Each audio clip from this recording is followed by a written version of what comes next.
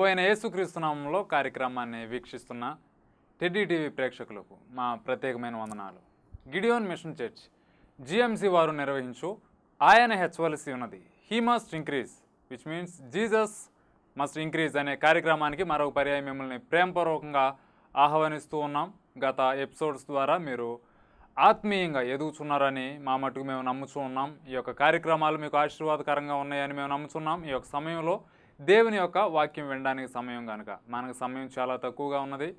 26 లేదా 27 నిమిషాల్లోనే వాక్యం ముగించాల్సిన అవసరం ఉంది కనుక ఇంట్రడక్షన్లో వీటిని మేము ఎక్కువగా తీసుకోవడం ద్వారా వాక్య సందేశానికి సమయం తక్కువగా ఉంటుంది కనుక తక్కువ సమయంలోనే వాక్యానికి సమయం మేము ఇస్తాం. ఈ యొక్క సమయంలో దేవుని యొక్క వాక్యం వినడానికి సమయం కనుక టీవీ ముందు కానీ లేదంటే యూట్యూబ్ ద్వారా కానీ ఎలా మీరు వీక్షిస్తున్నారో మాకైతే తెలియదు, కానీ కార్యక్రమం వీక్షిస్తున్న నీవు ఈ యొక్క కార్యక్రమాన్ని వీక్షించినట్లయితే ఖచ్చితంగా వాక్యంలోంచి దేవుడు నీతో మాట్లాడతారు కనుక శ్రద్ధతో ఆసక్తితో దేవుని యొక్క వాక్యాన్ని విందాం. ఇది దేవుని యొక్క వాక్యం వినడానికి సమయం కనుక వాక్యాన్ని అందించడానికి మీకు సుపరిచితులు ప్రతిరోజు రాత్రి 9 గంటలకు మీ ముందుకి వాక్యం అందించడానికి వస్తున్నటువంటి పాస్టర్ సంతోష్ అబ్రహాం గారు సిద్ధంగా ఉన్నారు. ప్రార్థన చేసుకుందాం.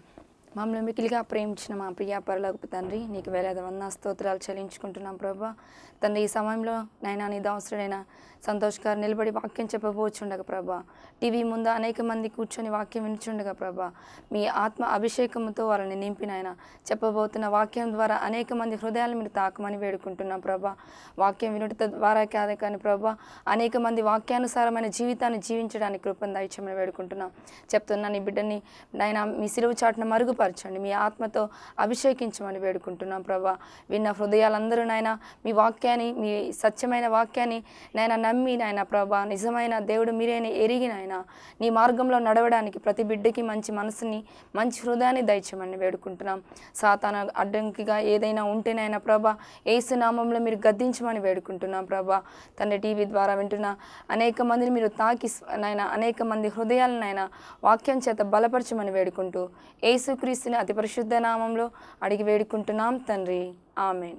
దేవుని స్తోత్రం. యేసుక్రీస్తు నామములో మీ అందరికీ ప్రత్యేకమైన వందనాలు తెలియజేస్తున్నాం. మన ధ్యానం నిమిత్తమై లూకాసు వార్త 15వ అధ్యాయము 29వ వచనం. లూకాసు వార్త 15వ అధ్యాయము 29వ వచనం. అందుకతడు తండ్రితో, ఇదిగో ఇన్ని ఏండ్ల నుండి నిన్ను ప్రేమించుచున్నానే, నీ ఆజ్ఞను నేనెన్నడూ మీరలేదే, అయినను నా స్నేహితులతో సంతోషపడినట్లు నీవు నాకెన్నడూ ఒక మేకపిల్లనైనా ఇయ్యలేదు. చాలండి, నేను చదువుతున్నాను. అతడు తండ్రితో, ఇదిగో నాన్న, ఎన్నో ఏండ్ల నుండి నేను బానిసలా పనిచేశాను, నీ ఆజ్ఞ జవదాట్లేదు, అయినా నేను నా స్నేహితులతో విందు చేసుకోవడానికి నీవు ఒక చిన్న గొర్రెను కూడా ఇవ్వలేదు. ఈ సన్నివేశము ఇంచుమించు ఉపమానం యొక్క క్లైమాక్స్లోకి వచ్చాం. ఉపమానం యొక్క లాస్ట్ స్టేజ్, లాస్ట్ మూమెంట్లోకి వచ్చాం, చివరి గడియలోకి వచ్చాం. ఒకటి, తప్పిపోయిన కుమారుడు వెళ్ళిపోయాడు, దూరదేశం వెళ్ళిపోయాడు. అతడు తిరిగి వచ్చాడు. తిరిగి వచ్చినప్పుడు సంతోషం పట్టలేని తండ్రి. ఒక మనిషి పశ్చాత్తాపడితే, మారు మనసు పొందితే పరలోకపు తండ్రికి ఎంతో ఆనందం ఉంటుంది. యోహాను భక్తుడు అంటాడు, నా పిల్లలు సత్యమును అనుసరించి నడుచుకొనుచున్నారు అని వినుట కంటే ఎక్కువైన సంతోషం మరొకటి నాకు లేదు అంటాడు. సత్యము అనగా వాక్యము, దేవుడు. దేవుణ్ణి అనుసరించి నడుచుకుంటే ఆత్మీయ తండ్రులకి పిల్లల విషయంలో సంతోషం కలుగుతుంది.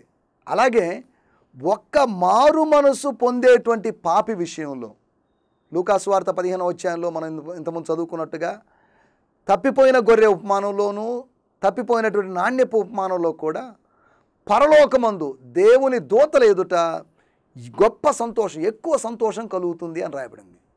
అనగా పరలోకాన్ని సంతోషపరచాలి అంటే పుణ్యకార్యాలు లేకపోతే తీర్థయాత్రలు లేకపోతే ఇంకేవో కార్యక్రమాల వలన కాదు, కానీ పాపి యొక్క పశ్చాత్తాపాన్ని బట్టి పరలోకం ఆనందిస్తుంది. పాపి పశ్చాత్తాపం అని అనుకుంటున్నప్పుడు ఇది ఒక పెద్ద మిస్టరీ. ఎలా కలుగుతుంది ఈ పశ్చాత్తాపం?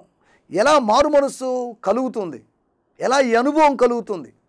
రోమిలకు రాసిన పత్రిక 2వ అధ్యాయం చూడాల్సిన అవసరం లేదు, కానీ అక్కడ రాయబడిన మాట ఏంటంటే, ఆయన యొక్క అనుగ్రహ ఐశ్వర్యము నిన్ను మారు మనసు పొందుటకు ప్రేరేపించుచున్నది. మారు మనసు పొందాలి అంటే ఒక ప్రేరణ రావాలి. ప్రేరణ ఎక్కడి నుంచి వస్తుందంటే పాస్టర్ గారి ప్రేరణ కాదు అది, అది వేరొక వ్యక్తి యొక్క తల్లిదండ్రుల బంధుమిత్రుల యొక్క ప్రేరణ కాదు, కానీ ఆయన అనుగ్రహ ఐశ్వర్యం అనగా క్రీస్తు యొక్క అనుగ్రహ ఐశ్వర్యం అనగా సువార్తలో కనిపించిన, సువార్తలో వ్యక్తమైనటువంటి, సువార్తలో కనిపించేటువంటి ఆ కృప అతన్ని ప్రేరేపిస్తుంది. అయ్యో, నా కోసం చనిపోయాడా నా ప్రభు, నా కోసం రక్తం కార్చాడా, నా కోసం ఈ పంచ గాయాలు పొందాడా, నా కోసం ఈ పక్కలో బల్లంతో పొడిపించుకున్నాడా, నా కోసం తల మీద ముళ్ళ కిరీటాన్ని అనుభవించాడా, నా కోసం 39 కొరడా దెబ్బలు అనుభవించాడా అనేటువంటి ఆ ఆలోచన పరిశుద్ధాత్మ దేవుడు నీకు జ్ఞాపకం చేసినప్పుడు నీవు మారు మనసు పొందగలవు. కాబట్టి మనం ఆలోచిస్తున్నట్టు మాట ఏంటంటే, పరలోకం ఎప్పుడు సంతోషిస్తుందంటే మన మీటింగులను బట్టి కాదు, మన మారు మనస్సును బట్టి. ఎంతమంది కూడా చెప్పింటాను ఎపిసోడ్లో, పాత రోజుల్లో 16వ 16th century 17th century 18th సెంచరీలో మీటింగులకు వెళ్ళిపోయి తిరిగి వెళ్ళేటప్పుడు ప్రజలు దేవుడు అంటే ఎంత గొప్పవాడా, దేవుని ప్రేమ అంటే ఎంత గొప్పదా, సువార్త ఎంత గొప్పదా అనుకుని మాట్లాడుకుంటూ వెళ్ళేవాళ్ళంట. కానీ 21వ శతాబ్దానికి వచ్చేసరికి మీటింగు నుంచి తిరిగి వెళ్ళేటప్పుడు జనాలు ఏం మాట్లాడుకుంటారంటే, ఎంత పెద్ద స్టేజ్ అండి, ఎంతమంది క్వైర్ని నేను ఎక్కడా చూడలేదు, ఆ లైటింగ్స్ ఏంటి, ఆ అరేంజ్మెంట్స్ ఏంటి అని మాట్లాడుకుంటున్నారు. చూడండి, డిఎల్ మూడీ, చార్లెస్ స్పర్జన్ లాంటి భక్తులు ప్రసంగించినప్పుడు ప్రజలందరూ దేవుని కృపను గురించి, దేవుని యొక్క సువార్తను గురించి, ప్రేమను గురించి మాట్లాడుకుంటుంటే, ఈ రోజుల్లో మన కన్వీనర్స్ యొక్క ఏర్పాట్ల గురించి ప్రజలు మాట్లాడుకుంటున్నారు. ప్రజలకు కావాల్సింది దేవుని కృపను గురించి, దేవుని ప్రేమను గురించినటువంటి అవగాహన కావాలి. అప్పుడు దైవికమైన మనసు వాళ్ళకు వస్తుంది. దాన్నే మారు మనసు అని మనం అంటున్నాం. ఇక్కడ రాయబడిన మాటలోకి మనం వచ్చినట్లయితే, ఈయన తన స్వనీతిని వ్యక్తం చేస్తున్నాడు. తండ్రి అడగలేదు, ఏం బాబు ఏంటి నువ్వు ఎంతకాలంగా నన్ను సేవిస్తున్నావు అనే ప్రశ్న అడగలేదు. కొంతమంది అడగకుండానే అన్ని విషయాలు చెప్తుంటారు, అడగకుండానే కొంతమంది ఓపెన్ అయిపోతారు. అలాగే ఈ పెద్ద కుమారుడు అడగకుండానే ఓపెన్ అయిపోయాడు. తన అసూయని వెళ్ళగెక్కాడు, తన ఆగ్రహాన్ని వెళ్ళగెక్కాడు. ఆకలితో ఉన్న మనిషి, ఉదయం నుంచి పొలంలో పనిచేసిన మనిషి నేరుగా వెళ్ళి ఆహారాన్ని భుజించి ఆనందించి అదమరిచి నిద్రపోవాల్సినోడు ఇవన్నీ మానేసి అతనికి నిద్ర పట్టక, తప్పిపోయిన కుమారుడు ఆ రోజు క్షేమంగా తండ్రి ఇంట్లో తొలి రోజు హాయిగా నిద్రపోయింటాడు. తండ్రి కూడా సంతోషంతో ఆనందం పట్టలేక లేకపోతే హాయిగా నిద్రపోయి ఉండొచ్చు. కానీ నిద్ర పట్టనటువంటి ఒక వ్యక్తి ఉన్నాడు. కొంతమందికి ఆత్మీయ కార్యక్రమాలు జరుగుతుంటే టెన్షను, నెమ్మది లేదు, లేకపోతే వాళ్ళకి బీపీ వచ్చినట్టుగా ఉంటుంది. ఇక్కడ ఇదే పరిస్థితి చూడండి. ఇతను ఏమాత్రం నెమ్మది లేనివాడిగా ఉన్నాడు, విసుక్కుంటున్నాడు, చిరాకు చెందాడు. ఏంటిది, చిరుపురులాడుతున్నాడు. వీడెందుకు రావడం, మళ్ళీ వచ్చాడంటే మళ్ళీ నా ఆస్తి లేకపోతే తండ్రి దగ్గర నాకు రావలసిన దాంట్లో మళ్ళీ షేర్ అడిగేటువంటి అవకాశం ఉంది అని భవిష్యత్తును ఏదేదో ఊహించుకొని తండ్రి యొక్క మంచితనాన్ని విస్మరించి తండ్రి ఏ విధంగా అన్యాయం చేస్తాడేమో అని భావించి అలా అసూయతో ఉన్నట్టుగా మనం చూస్తున్నాం. బుద్ధిహీనులు అసూయ చేత చచ్చెదరు అని యోబు గ్రంథంలో రాయబడింది. అసూయ చేత మనం చావకూడదు, అసూయ పడాల్సిన అవసరం లేదు. దేవుడు ఎవరికి ఇవ్వాల్సింది వాళ్ళకి ఇస్తాడు. నీకు ఇవ్వాల్సిన దాన్ని ఎవరు తీసుకొని పోలేరు. నీకు రావలసిన ఆశీర్వాదాన్ని ప్రపంచంలో ఏ వ్యక్తి కూడా తన్నుకోలేరు. అది నీకు ఇవ్వాలని దేవుడు నిర్ణయిస్తే అది నేరుగా నీ దగ్గరికి వస్తుంది, నీ ఒళ్ళోకి వస్తుంది, అంతవరకే. కాబట్టి నీ ఆశీర్వాదం గురించి వాడు దోచుకొని పోతాడే, వాడు తీసుకొని పోతాడే, నా సంఘ విశ్వాసులు 50 మందిని పలానా ఆయన తీసుకొని పోయాడు చెప్పుకోవాల్సిన అవసరం లేదు. దేవుడు నీ దగ్గరికి నడిపించిన వాళ్ళు నీ దగ్గరికి వస్తారు, అంతవరకే. ఈ తప్పిపోయిన కుమారుడు వచ్చినప్పుడు అన్నగారి పరిస్థితి, తమ్ముడిని చూడడానికి ఏమాత్రం ఆసక్తి లేడు, కానీ తమ్ముడి మీద నింద వేయడానికి మాత్రం ఆసక్తి ఉంది.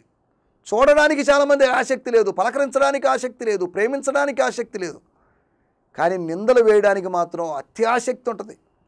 వీలైనంత వరకు తప్పులు బట్టి ఏదో చూసినట్టుగా, ఈయన లైవ్లో చూసినట్టుగా, సీసీ కెమెరా పెట్టుకొని చూసినట్లుగా, ఇదిగో నీ ఆస్తినంతా లేకపోతే నువ్వు పంచి ఇచ్చినట్టు ఆస్తినంతా వేశ్యలతో పాడు చేసిన వాడు వచ్చినప్పుడు కొవ్విన దూడను వధించావే, ఈ పక్షపాత ధోరణి ఏంటి, ఈ పార్షియాలిటీ ఏంటి నాన్న, డాడీ ఇది తగునా అన్నట్టుగా అతడు మాట్లాడాడు. తండ్రిలో ఏమాత్రం పక్షపాత ధోరణి లేదండి. ఆస్తిలో వాటా ఇమ్మని అడగగానే ముందు వెనక ఆలోచించకుండా ఆస్తిలో వాటా ఇచ్చినాడు. ఆఫ్టర్ ఆల్ నీవు నీ స్నేహితులతో సంతోషించినట్లుగా మేకపిల్లని ఇవ్వలేడా? వాడి కోసం కొవ్విన దూడను వధించిన వాడు నీ కోసం ఆఫ్టర్ ఆల్ ఒక మేకపిల్లని ఇవ్వలేడా? తన ఇంట్లో అనేక మంది పనివాళ్ళు ఉన్నారు, విస్తారమైన ఆహారం ఉంది, సమృద్ధి ఉంది, కూలి వాళ్ళు లేదా పనివాళ్ళు తినగా మిగులుతున్నటువంటి ఆహారం ఉంది. అది సమృద్ధి, తండ్రి ఇంట్లో ఉన్న సమృద్ధి, the abundance in the fathers house. కానీ లోకానికి వెళ్ళిపోయి క్షామాన్ని, దుర్భిక్షాన్ని, దౌర్భాగ్యాన్ని అనుభవించినటువంటి, లేమిని అనుభవించినటువంటి కుమారుడు తిరిగి వచ్చాడు. ఈ పెద్ద కుమారుడు గురించి మనం కొద్దిగా ఆలోచిస్తున్నప్పుడు అతను మాట్లాడిన ఒక మాటను ఆధారంగా చేసుకొని మన ప్రసంగానికి ఒక టైటిల్ స్నేహం, ఫ్రెండ్షిప్. ఈ రోజుల్లో ఎక్కడ చూసినా ఎన్నో ఫ్రెండ్షిప్స్ ఉన్నాయి, రకరకాల ఫ్రెండ్షిప్స్, రకరకాల స్నేహాలు కనిపిస్తున్నాయి. ఈ అధ్యాయాన్ని ఆధారంగా చేసుకొని ముగ్గురితో స్నేహం లేదా 3 విధాలైన స్నేహాన్ని గురించి మీకు జ్ఞాపకం చేస్తాను. మీరు అడగొచ్చు, అసలు స్నేహాన్ని గురించిన ప్రస్తావన దేనికి అని.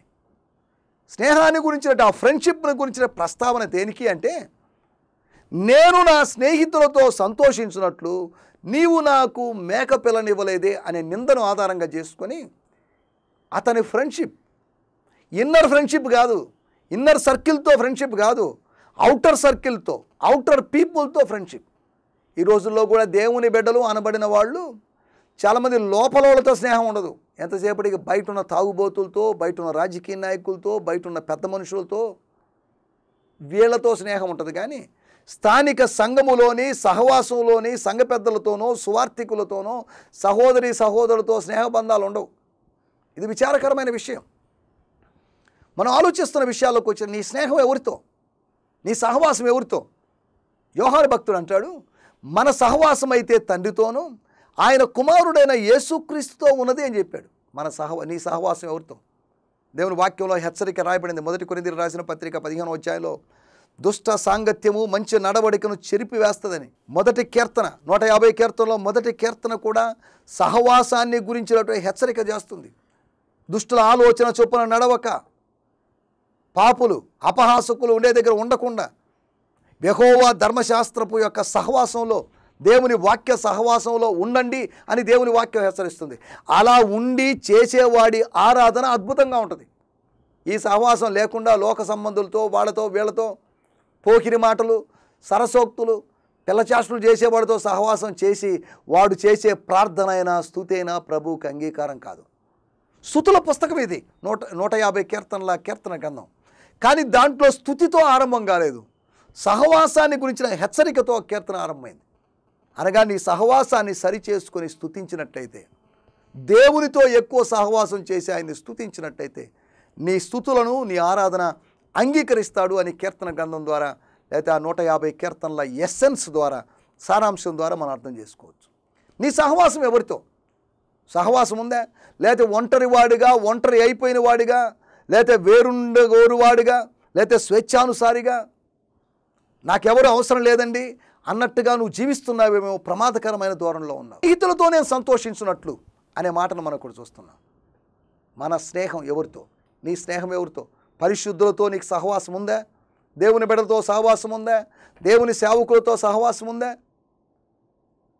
దేవుని వాక్యంలో రాయబడింది అపోస్తల కార్యం 8వ అధ్యాయంలో రక్షింపబడినటువంటి గారడీవాడైనటువంటి సీమోను గురించి రాయబడిన మాట ఏంటంటే, అతడు పిలుపును ఎడబాయక ఉండి అని రాయబడింది.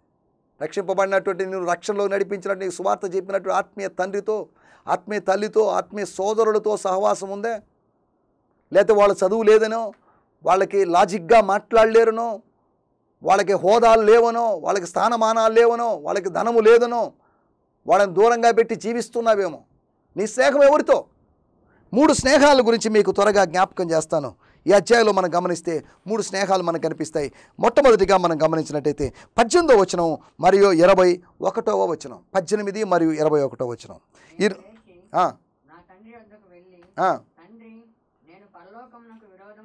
పరలోకమునకు విరోధముగా చాలండి, అనగా దేవునితో సంబంధం, friendship with God, friendship with creator, సృష్టికర్తతో సహవాసం. చూడండి, సర్వమును తన మహత్తు కలిగిన మాట చేత కలుగజేసిన దేవుడు, ఆయనతో సహవాసం. ఒకవేళ రాష్ట్ర ముఖ్యమంత్రి జగన్మోహన్ రెడ్డి నా స్నేహితుడండి ఆయన ఎవరైనా చెప్తే వాడిని బట్టి ఎంతగానో సంతోషిస్తాం. నరేంద్ర మోడీ దేశ ప్రధానమంత్రి నా స్నేహితుడని ఎవరైనా చెప్తే ఎంతగానో సంతోషిస్తాం. లేకపోతే పలాని వ్యక్తి ప్రధానమంత్రో రాష్ట్రపతిో ముఖ్యమంత్రో నా స్నేహితుడు అని చెప్పుకోవడానికి మనం గర్విస్తాం, సంతోషపడతాం. ఆయన బాగా తెలుసండి, ఆయన మా ఇంటికి వచ్చాడు, టీ తాగాడు, కాఫీ తాగాడు, నాతో భోంచేశాడు, నాతో ఉన్నాడని చెప్పుకుంటామే. వీళ్ళందరినీ సృష్టించిన సృష్టికర్త నా స్నేహితుడు అని చెప్పుకోవడంలో ఎంత ఆత్మీయ ధన్యత ఉంది. ఈ మనుషులు కొంతకాలం ఉంటారు, 5 సంవత్సరాల పరిపాలనే, తర్వాత వాళ్ళు ఉంటారో లేదో గ్యారంటీ లేదు. కానీ శాశ్వతంగా పరిపాలించగలిగినటువంటి దేవునితో నీ సహవాసం అద్భుతంగా ఉంటుంది. దేవునితో స్నేహం, ఫెలోషిప్ విత్ గాడ్. అందుకనే 1 కొరింథీయులకు రాసిన పత్రిక 1వ అధ్యాయంలో రాయబడింది, తన కుమారుడైన యేసుక్రీస్తు యొక్క సహవాసమునకు మిమ్మును పిలిచిన దేవుడు నమ్మదగినవాడు. He is faithful who has called you for the fellowship with the son Jesus Christ. యేసుక్రీస్తు అనే తన కుమారునితో సహవాసం నిమిత్తం ఆయనను పిలిచాడు. ఎంతసేపటికి లోక సంబంధాలతో స్నేహం చేసి రాజకీయాలు నేర్చుకోవడానికో, సంఘాల్లో కలహాలు పెట్టడానికో, సంఘాల్లో చిచ్చులు పెట్టడానికో దేవుడిని ఏర్పాటు చేసుకుంది. సంఘ క్షేమాభివృద్ధి కోసం పాటుపడేవాడిగా ఉండాలని దేవుడిని ఏర్పాటు చేసుకున్నాడు. ఒకటి దేవునితో స్నేహం ఉందా? ఆ తప్పిపోయిన కుమారుడు దూరదేశానికి వెళ్ళిపోయాడు. అతని మాటల్లోంచి ఒక మాట చూడండి, నేను నీకు అని మాత్రం కాకుండా పరలోకానికి అనగా దేవునికి విరోధంగా పాపం చేశాను. తాను ఇక్కడున్నప్పుడు పాపం చేస్తున్నప్పుడు అది పాపం కాదనుకున్నాడు, పాపాన్ని సమర్థించుకున్నాడు, పాపాన్ని he justified his sinful nature. కానీ బయటికి వెళ్ళిపోయిన తర్వాత అనుకున్నాడు, నేను చేసింది చాలా తప్పు, నేను చేస్తున్నది నా తండ్రికి విరోధంగా. తండ్రికి విరోధంగా అయితే పర్లేదు, కానీ పరలోకపు తండ్రికి విరోధంగా నేను తప్పు చేస్తున్నాను.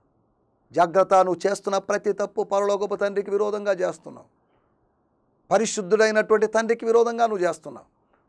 మొట్టమొదటి విషయాన్ని మనం ఆలోచించే విషయం దేవునితో స్నేహం, the fellowship are the friendship with God. రెండో విషయాన్ని నేను మీకు గుర్తు చేస్తాను. ఇదే అధ్యాయంలో 27వ వచనం. 27వ వచనంలో మనం గమనిస్తే,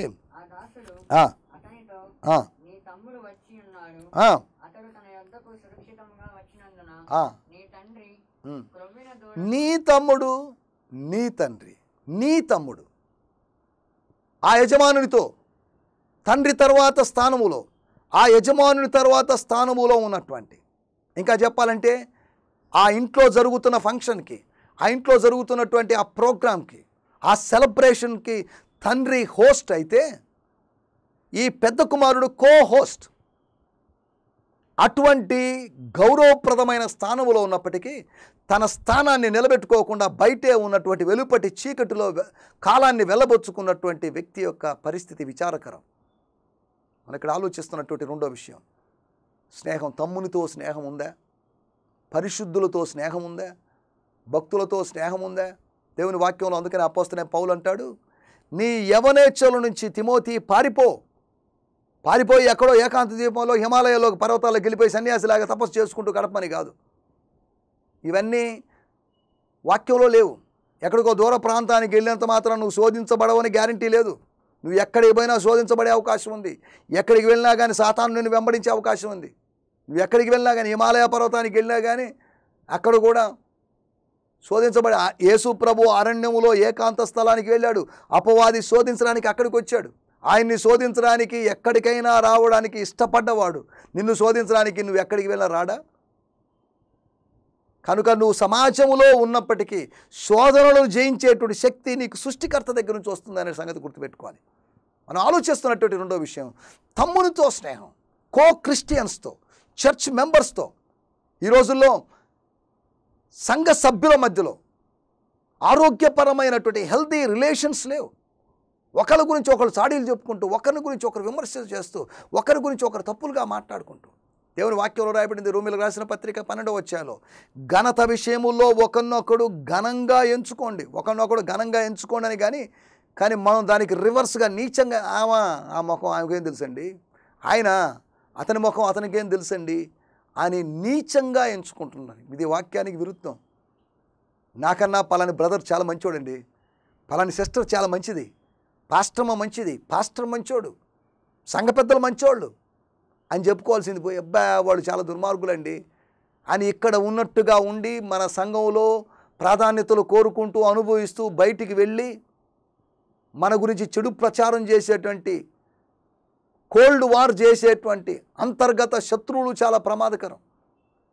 అంతర్గత శత్రువులతోనే సంఘాలు అభివృద్ధి చెందకుండా ఉన్నాయి. నేను ఒక సంఘాన్ని ఉద్దేశించి కొంతమంది వ్యక్తులను ఉద్దేశించి మాట్లాడటం లేదు. అన్ని చోట్ల శత్రువులు. అందుకని అపోస్తలుడైన పౌలు అంటాడు, వెలుపల యుద్ధాలు, లోపల యుద్ధాలు, లేకపోతే వెలుపల పోరాటాలు, లోపల కూడా యుద్ధాలు ఉన్నాయి. లోపల వెలుపట మనకు పోరాటాలు ఉన్నాయి. జాగ్రత్త. అందుకని అపోస్తలుడైన పౌలు అంటాడు, సహోదరుల గురించి మాట్లాడిన అపోస్తలుడైన పౌలు కపట సహోదరులు అనే మాటను కూడా ఉపయోగించాడు. సహోదరుల వలన సమస్యలు వచ్చాయి, కపట సహోదరుల వలన సమస్యలు వచ్చాయి. ఈ దినాల్లో కూడా మనం కూడా సహోదరులు అనబడిన వాళ్ళు అనగా కపట సహోదరుల వలన మనం ఆపదలు సమస్యలు ఎదుర్కొంటున్నాం. కానీ వీటన్నిటిలో మనం స్థిరంగా నిలబడి ప్రభు వైపు చూసినట్లయితే మనం విజయాన్ని సాధిస్తాం. రెండో విషయం, ఒకటి దేవునితో సహవాసం అని చెప్పుకున్నాం. రెండోది తమ్మునితో సహవాసం, స్పిరిచువల్ బ్రదర్స్తో, స్పిరిచువల్ సిస్టర్స్తో. ఒక సంఘం ఒక ఫ్యామిలీ, సంఘం ఒక కుటుంబం, సంఘం ఒక రాజ్యం కూడా, అది వేరే విషయం.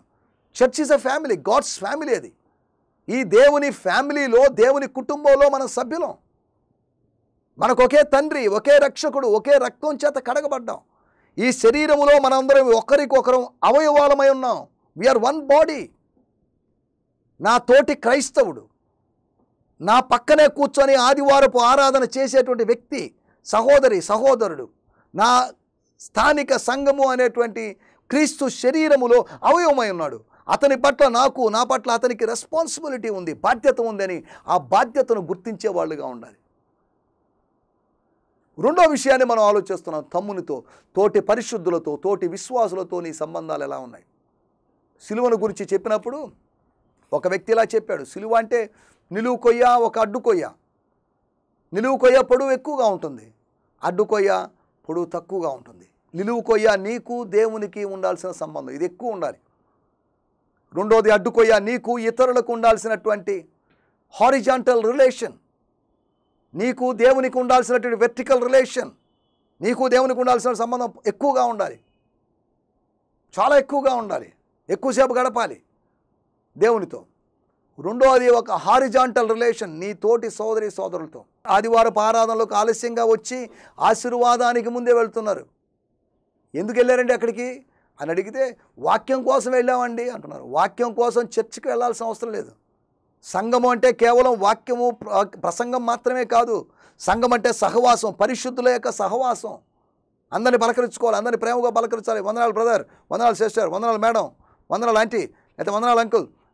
మన ఆత్మీయ తండ్రుల్ని, మన ఆత్మీయ సోదరుల్ని కలుసుకునేటువంటి, ఆనందించేటువంటి సహవాసపు అనుభవం సంఘం. కేవలం ప్రసంగానికి కాదు. నేను చెప్పాను ఒక ఆయనతో, కేవలం ప్రసంగాల కోసం వెళ్ళే పని అయితేనా అక్కడికి కూడా వెళ్ళాల్సిన అవసరం లేదు. ఇంటర్నెట్లో కొన్ని లక్షల కోట్ల ప్రసంగాలు ఉన్నాయి, సంఘానికి వెళ్ళాల్సిన అవసరం లేదు. స్థానిక సంఘం యొక్క అవసరత ఏంటో అంటే సహవాసం కోసం, నా కోసం ప్రార్థించేటువంటి గుంపు. అది నా సమస్యలు వచ్చినప్పుడు నన్ను ప్రార్థనలో ఎత్తిపెట్టి, నేను పడిపోబోతున్నప్పుడు నన్ను ఆదుకొని నన్ను నిలబెట్టేటువంటి నా స్థానిక సంఘం, నన్ను ప్రేయర్లో కవర్ చేసేటువంటి గుంపు. దానియేలుకు ఆజ్ఞ ఇచ్చాడు, అయ్యా ఈ కలభావం చెప్పాల్సిందే, లేకపోతే ఈ దేశంలోని జ్ఞానులందరినీ వాళ్ళ ఇళ్లను పెంట ఇల్లుగా మారుస్తాను అని రాజు ఆజ్ఞ ఇచ్చినప్పుడు, రాజా ఈ కళలు ఈ అర్థాలు నాకు తెలియదు, దేవుడు బయలుపరుస్తాడు, మాకు గడువుమని అడిగి షడ్రకు మెషకు అబేద్నెగోల దగ్గరికి వెళ్ళి, బ్రదర్స్ సహోదరులారా మీరు ప్రార్థన చేయండి, ఈ మర్మము బయలుపరచబడాలి, మరుగైనది మరిచిపోయిన మర్మం లేదా మరిచిపోయిన స్వప్నం నేను తెలుసుకోవాలి, ఆ స్వప్నం యొక్క అర్థం నేను వివరించాలి, లేదు అంటే జ్ఞానులు ఈ దేశంలో అంతరించిపోతారు అని వాళ్ళు ముగ్గురు లేకపోతే దానియేలు నలుగురు కలిసి ప్రార్థన చేసినప్పుడు పరలోకమందున్న దేవుడు ఆ మర్మాన్ని బయలుపరిచాడు. చేసినప్పుడు దేవుడు మర్మాలు బయలుపరుస్తాడు. ఐక్యతగా ప్రార్థన చేసినప్పుడు దేవుడు మర్మాలు బయలుపరుస్తాడు. దాగిన వాటిని వెలుగులోకి తీసుకుని వస్తాడు, మరుగైన వాటిని నీ ముందుకు తీసుకుని వస్తాడు. అలా జరిగింది. అయ్యా లేదు నా కళ ఇది కాదు, దాని అర్థం ఇది కాదు అని ఏమాత్రం నెబుకద్నెజర్ రాజు విభేదించలేకపోయాడు. కారణం ఏంటంటే ఇతను చెప్తున్నప్పుడు గుర్తొస్తుంది, అవును నిన్న ఇదే కదా నేను కలగనింది, కల్లో ఇదే కదా చూసింది, కలలో ఇదే కదా పరిస్థితి అని ఖచ్చితంగా ఒప్పుకోవాల్సిన పరిస్థితి, కన్విన్స్ అయిన పరిస్థితి. పరిశుద్ధాత్ముడు బయలుపరిస్తే, పరిశుద్ధాత్ముడు ప్రత్యక్షపరిస్తే ప్రతి ఒక్కరు ఇంకా ఎవరు కూడా దాన్ని ఎదురాడలేరు, దాన్ని ఒప్పుకోవాల్సిందే, దాన్ని అంగీకరించాల్సిందే. అందుకని దేవుడి వాక్యం రాయబడింది, ఎదురాడుటకు వీలు కాని జ్ఞానమును దేవుడు నీకు ఇస్తాడు అని దేవుడు వాగ్దానం చేశాడు. రెండోది తమ్మునితో స్నేహం. మూడో విషయాన్ని కూడా నేను మీకు జ్ఞాపకం చేస్తాను. ఇదే అధ్యాయము 29-31 వచనాలు. 15 లూకాసు వార్త 15వ అధ్యాయము 29-30. ఆయన చెప్తున్నాడు, నా స్నేహితులతో నేను సంతోషించాలన్నాడు. స్నేహితులతో సంతోషించడం కాదు, తండ్రిలో ఒక స్నేహితుని చూడు. తండ్రిలో స్నేహితుని చూడలేకపోతున్నారు. ఈ రోజులో చాలా కుటుంబాల్లో, క్రైస్తవ కుటుంబాల్లో కూడా తండ్రిలో ఒక నియంతని, తండ్రిలో ఒక క్రూరుని చూస్తున్నారు. తండ్రిని అలా చిత్రీకరిస్తున్నారు. తండ్రి అమ్మో ఆయనతో కలిసి ఉండలేము, ఆయనతో మాట్లాడలేము. తండ్రులారా మీ బిడ్డలతో ఫ్రీగా ఉండండి, మీ బిడ్డలతో ప్రేమగా మెలగండి, కొంతకాలం వరకు శిక్షించండి. ఇక తర్వాత సదాకాలం వాళ్ళని శిక్షిస్తూ కూర్చుంటే వాళ్ళు మిమ్మల్ని శిక్షించడం ఆరంభిస్తారు. వాళ్ళకి స్నేహితులుగా మారండి, వాళ్ళ విషయాలు చెప్పండి. తండ్రి కొడుకు, లేకపోతే ఒక తండ్రి ఒక కుమార్తె, ఒక తల్లి కుమార్తె మంచి స్నేహితులుగా మారాలి. అలా మారినప్పుడు వాళ్ళ విషయాలు పంచుకున్నప్పుడు మనం పెద్దలుగా వాళ్ళకి సలహాలు ఇవ్వచ్చు. లేదు నేను పెద్దోడిని, నేనేం తగ్గించుకోను, నేనేంటి పిల్లోళ్ళలాగా మారడం, వాళ్ళ స్థాయికి వెళ్ళడం అని ఆలోచిస్తే వాళ్ళ విషయాలు నువ్వు రాబట్టుకోలేవు. వాళ్ళకి మనకి అనగా మనకు మన తరానికి ఆ యువతరానికి మధ్యలో గ్యాప్ పెరిగే అవకాశం. మూడో విషయం, ఇతడు బయట ఉన్న స్నేహితులతో సంతోషిస్తున్నాడు. లోపల నీ తండ్రి ఇంట్లో అనేక మంది పనివాళ్ళు ఉన్నారు, లోపల నీ ఇంట్లో అనేక మంది బంధుమిత్రాదులు ఉన్నారు. వాళ్ళతో సంతోషించకుండా లోపల ఉన్న ప్రార్థనాపరులతో, లోపల ఉన్నటువంటి ఆరాధకులతో, లోపల ఉన్నటువంటి పరిచారకులతో నీ స్నేహం లేకుండా లోకంలో స్నేహితులు, వీళ్ళతో నువ్వు కాలం గడుపుతున్నావేమో విచారకరమైన విషయం. 3 విధాలైన స్నేహాన్ని మీకు గుర్తు చేస్తున్నాం. స్నేహం కోసం తప్పిస్తున్న వ్యక్తి, సృష్టిలో తీయనిది స్నేహం అని చెప్పేసి కొటేషన్లు చెప్తున్నారు. ఫ్రెండ్షిప్ డేలు సెలబ్రేట్ చేసుకుంటున్నాం, మనం అబ్జర్వ్ చేస్తున్నాం, మంచిదే, తప్పేం లేదు. కానీ నీ స్నేహం ఎవరితో? సంఘానికి వస్తున్న దేవుని బిడ్డ, క్రైస్తవుడా, ఈ మాటలు ఆయన హెచ్చవలసి ఉన్నది అనేటువంటి టీవీ కార్యక్రమాన్ని వింటున్నట్టు దేవుని బిడ్డలారా, మీ స్నేహం ఎవరితో ఉంది? పరిశుద్ధాత్మ దేవుడు మనతో మాట్లాడుతున్నాడు. మన జీవితాన్ని సరిచేయాలని, మన ఫ్రెండ్షిప్ లైఫ్స్ని, స్నేహ జీవితాలని సరిచేయాలని ఆయన ఆశపడుతున్నాడు. ఎలా ఉంది నీ స్నేహ జీవితం? ఎలా ఉంది నీ ప్రేమతో కూడుకున్నటువంటి ఆ ఫ్రెండ్షిప్తో కూడుకున్నటువంటి జీవితం? మనం ఆలోచిస్తున్నటువంటి 3 విషయాల్లో 3 స్నేహాలు మీకు ఈ అధ్యాయంలోంచి గుర్తు చేశాను. స్నేహాన్ని గురించి తప్పించిపోయాడు. నీకు స్నేహితులే ముఖ్యమా? కాదు, నీ సొంత తమ్ముడు వచ్చాడు. సొంత తమ్ముడు వచ్చాడని కాదు తండ్రి చెప్పింది. తండ్రి ఒక అద్భుతమైన స్టేట్మెంట్ చెప్పాడు. నీ తమ్ముడు చనిపోయి మరలా బతికాడు. ఒక స్పిరిచువల్ రిజరెక్షన్ జరిగింది. అతని కనులు ఇంకా మూసుకొని పోయే స్థితిలో ఉన్నాయి, మనోనేత్రములు మూయబడిన స్థితిలో ఉన్నాయి. అందుకని ఇవేం అర్థం కావట్లేదు. ఏంటి సెలబ్రేషన్, ఏంటి అల్లరి, ఏంటి కేకలు, లోపల నాట్యము, వినోదము, సంగీతము జరుగుతున్నప్పుడు ఏంటి అల్లరి, కొంతమందికి ఆరాధన జరుగుతున్న అల్లరి, ఏంటి అరుపులు, ఏంటి కేకలు అనిపిస్తున్నది. సిలువను గూర్చిన వార్త నశించుచున్న వారికి వెర్రితనంగా, పిచ్చి కేకలుగా, అరుపులుగా, సోదిలాగా అనిపిస్తుందేమో. కానీ రక్షింపబడుచున్న మనకు దేవుని శక్తిగా ఉంది. కారణం మనకు తెలుసు, దీన్ని ప్రకటిస్తే రక్షణ కలుగుతుంది. ఇది విస్ఫోటనాత్మకమైన సువార్త అనేటువంటి శక్తి. ఒకప్పుడు నేను రక్షింపబడిన దినాల్లో పెద్ద పెద్ద వారితో స్నేహం చేసేవాడిని. వారందరూ ప్రభునందు చాలామంది నిద్రించారు, వారి కుమారులు వచ్చారు. కానీ వారెవరు ఎప్పుడు నన్ను అసలు పట్టించుకోవడం లేదు. నేను వాళ్ళని పట్టించుకోలేదు. కారణం ఏంటంటే ఇప్పుడు నేను పెద్దవాడిని అయిపోయాను. ఇప్పుడు కొంతమంది యవనస్తులు నా దగ్గర వస్తున్నప్పుడు వాళ్ళని నేను చేరదీస్తున్నాను, వారితో మాట్లాడుతున్నాను, వారిని ఎంకరేజ్ చేస్తున్నాను. దేవుని బిడ్డలారా, ఈ మాటలు వింటున్నప్పుడు నీ స్నేహం ఎవరితో? దేవునితో నీకు స్నేహం ఉందా? దేవునితో స్నేహం లేకపోతే దేవునితో స్నేహం ఏర్పాటు చేసుకోవడానికి ప్రయత్నం చేయి. ఈ ప్రతి సమయమందును అసమయమందును నీ ప్రార్థన వినడానికి సిద్ధంగా ఉన్న దేవుడు. ఇప్పుడు కాదండి నా వల్ల కాదు, నీ ప్రార్థన వల్ల నేను బాగా అలసిపోయానని చెప్పే దేవుడు కాదు. ఇశ్రాయేలును కాపాడువాడు కునకడు, నిద్రపోడు. కాబట్టి నీ దేవుడు కునకని దేవుడు, నిద్రపోని దేవుడు. నీ భౌతికమైన తండ్రి కునుకుతాడు, నిద్రపోతాడు. కానీ నీ ఆత్మీయ తండ్రి, పరలోకపు తండ్రి ఏమాత్రం కునకడు, నిద్రపోడు. కనుక నా మాటలు వింటున్నట్టు దేవుని బిడ్డలారా, దేవునితో స్నేహం, తోటి క్రైస్తవులతో స్నేహం, తండ్రులు లాంటి వారితో స్నేహం, లేకపోతే తండ్రితో స్నేహం, ఈ 3 స్నేహాలు, ఈ 3 స్నేహపు యొక్క స్థాయిలు, ఈ 3 ఫ్రెండ్షిప్స్ యొక్క స్థాయిలో ఈ ఉపమానం మనకు అదే నేర్పిస్తుంది. ఇటువంటి స్నేహ స్థాయిలోకి ఉంటున్నావా? నీకు స్నేహితులు లేరు అని భయపడాల్సిన అవసరం లేదు. నీకు ఓ స్నేహితుడున్నాడు. Is a true friend, that is Jesus Christ. యేసు ప్రభు అనే మంచి స్నేహితులతో సహవాసం చేస్తూ, తోటి విశ్వాసులతో సహవాసం చేస్తూ ముందుకెళ్ళడానికి దేవుడు మన కృపను అనుగ్రహించును గాక. మరొక ఎపిసోడ్లో కలుసుకుందాం. దేవుని స్తోత్రం. మీ అందరికీ కార్యక్రమం మీ యొక్క ఆత్మీయ ప్రయోజనానికి ఉపయోగపడుతుందని మీరు ఆశించినట్లయితే ఈ యొక్క కార్యక్రమం ప్రతిరోజు రాత్రి 9 గంటల నుండి 9:30 వరకు, ప్రతిరోజు ఉదయం 6:30 నుండి 7 గంటల వరకు కార్యక్రమం ప్రసారం అవ్వబోతున్నది కనుక వీక్షించండి, ఆత్మీయ మేలు పొందండి. అంత మాత్రమే కాదు కానీ ఇతరులకు పరిచయం చేసి వారి యొక్క వ్యక్తిగత ఆత్మీయ ఎదుగుదలకు మీరు కారకులు కావాల్సిందిగా మనవి చేస్తున్నాం. ఇంకను మీరు సేవకులతో మాట్లాడాలి, వాక్యంలో ఇంకేమైనా సందేహాలు ఉన్నాయి అని మీరు అనుకున్నట్లయితే కింద స్క్రోల్ అవుతున్న నెంబర్స్ని మీరు కాంటాక్ట్ చేయండి. ఈ యొక్క సమయంలో మీకు ప్రార్థన అవసరతలు ఉన్నట్లయితే మీరు కింద స్క్రోల్ అవుతున్న నెంబర్స్కి తెలియజేసినట్లయితే మా యొక్క సంఘంలో, మా స్థానిక సంఘంలో మీ కొరకు ప్రార్థిస్తాం కనుక వీటిని మీరు గమనించవలసిందిగా మనవి. దేవుడు మిమ్మల్ని దీవించును గాక. May God bless you all.